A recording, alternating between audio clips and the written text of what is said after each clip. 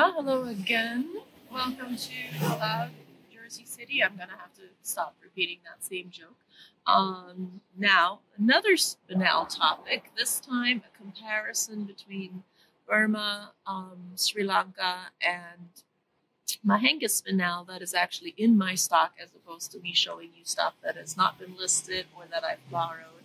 Um, so first of all, we'll zoom in to this, and I was wondering if I should start with a little pop quiz, which is ask you which of these Spinel are Mahenge and which of them are Burmese. What you probably do know right away is that this one is neither. It could be Tunduru, but the reason it isn't because it isn't, but it also has quite a bit of gray overtones, which in this slightly overcast, otherwise perfect for filming weather, you can see. This is one of my largest stones. It's from a very old collection. If you like size, it will definitely perk up a lot in a setting.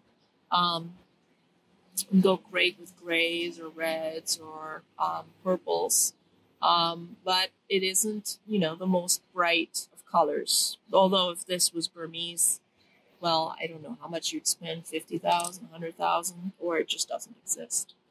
So if we go to this little group here, there's actually 3 Mahenge in here, 3 Burmese, and 1 outlier, which you would know, a Vietnamese stone. Vietnamese and Burmese are also, that's just about the hardest to distinguish. You may be able to pick this one out. This is Mahenge because see that orangey, peachy tint.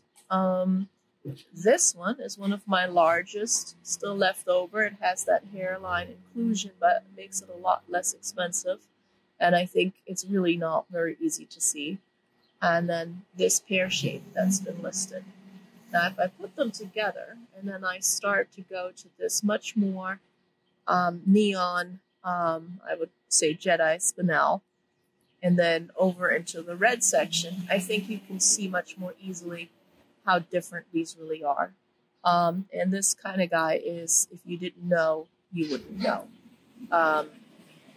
So those colors do come out of Vietnam. It's just not very common at all. In my opinion, this is sort of bordering on Jedi, but only because it has a little bit more red. And then this would be more the true Jedi. But as I've said many times before, I think this is very much a matter of opinion, so long as it's really bright, because it's not exactly a laboratory term. It's just a kind of fun name that people have given Spinel.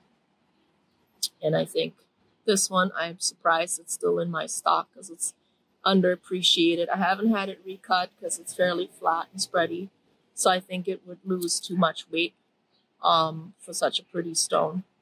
And then these two, perfect round is also very rare.